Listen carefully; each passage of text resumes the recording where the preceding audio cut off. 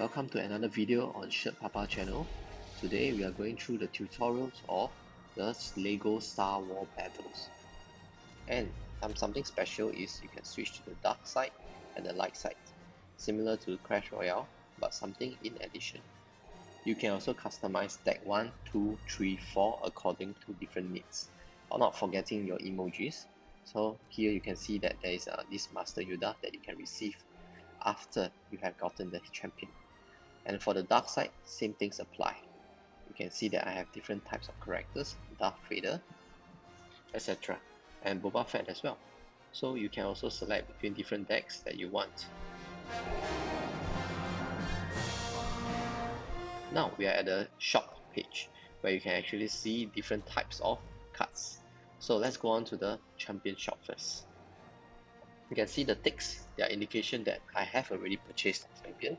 They cost 700 green gems on the top right hand corner. So this game there are two different currencies.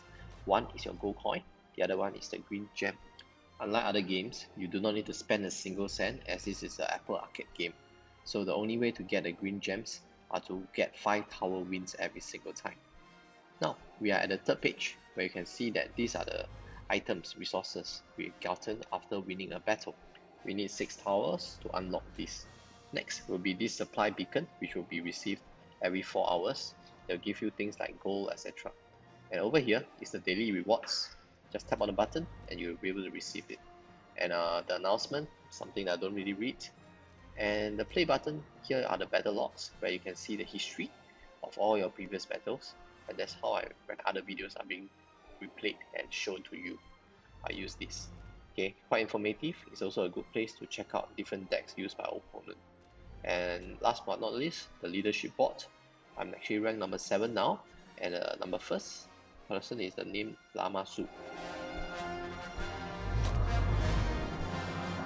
And these are the rewards that you can get for being a first, second, third, fourth, and fifth place. And lastly, the last page. This is a place where all the events are held. You can get special rewards like chests, gems, etc., even gold. And something I really like about this game is you need not pay a single cent to do top-ups, etc.